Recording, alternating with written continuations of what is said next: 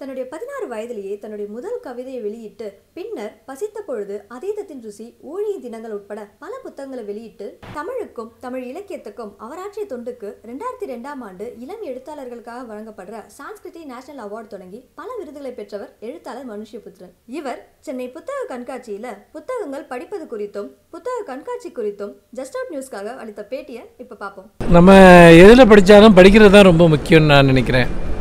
ஏன்னா பொதுவாக புத்தகங்களில் படித்தா தான் படிப்பு, டிஜிட்டலில் படித்தா படிப்பு இல்லை அப்படிங்கிற மாதிரி மூட நம்பிக்கைகள்லாம் எனக்கு கிடையாது. இன்னும் சொல்லப்போனால் டிஜிட்டலில் சில சௌகரியங்கள்லாம் கூட இருக்குது. நீங்கள் ஒரு 5000-10,000 புத்தகத்தை ஒரு சின்ன டிவைஸில் நீங்கள் வச்சுக்கலாம், கிண்டில் மாதிரி ஒரு இதில் வச்சுக்கலாம், கேரி பண்ணலாம். ஆனால் படிக்கிற ஆர்வங்கிறது தான் இங்கே முக்கியமே ஒழிய அது எந்த ஃபார்மேட்டில் படிக்கிறதுங்கிறது முக்கியமே இல்லை. இன்னும் ஒரு 10 வருஷத்தில் அல்லது ஒரு 5 வருஷத்தில் அச்சிடப்பட்ட புத்தகங்களுடைய அளவு ரொம்ப குறைஞ்சிரும். இப்போ அச்சிடப்பட்டிருக்கக்கூடிய புத்தகங்கள்லாம் கூட நிறைய புத்தகங்கள் டிஜிட்டல் ஃபார்மேட்டுக்கு வந்துடும் அப்படின்னு தான் நான் நினைக்கிறேன். நம்ம அந்த தொழில்நுட்ப மாற்றத்தை நம்ம ஏற்றுக்கொள்ளணும். ஆனால் அச்சிட்ட புத்தகங்கள் இருக்கும், அது ஒரு தரப்பினருக்காக அது ஓரளவுக்கு இருந்து கொண்டிருக்கும். ஆனால் இப்பொழுது இருக்கக்கூடிய அளவிற்கு பெரிய அளவுக்கு இருக்காது என்று நான் பார்க்கிறேன்.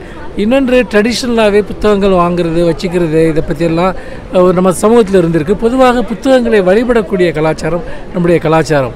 அது அறிவை வழிபடுவது என்று தொடங்கி வெறும் வழிபாட்டோடு மட்டுமே நின்று விட்டது.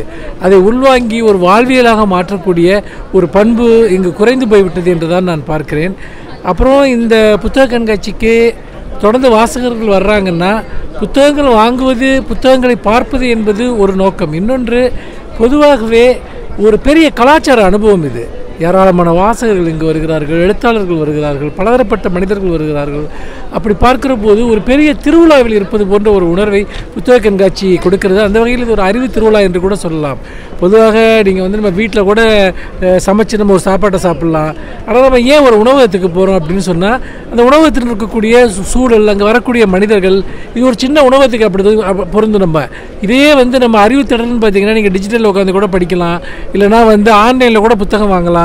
அது நல்ல விஷயம். புத்தக கண்காட்சி என்பது ஒரு கலாச்சார அனுபவம்.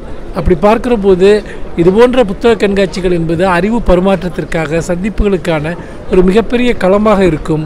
அதனால் இதை நான் ஒரு கல்ச்சுரல் ஃபெஸ்டிவல் என்பதாகத்தான் நான் பார்க்கிறேன். Just out நியூஸ்க்காக ஜனதல் Firdaus.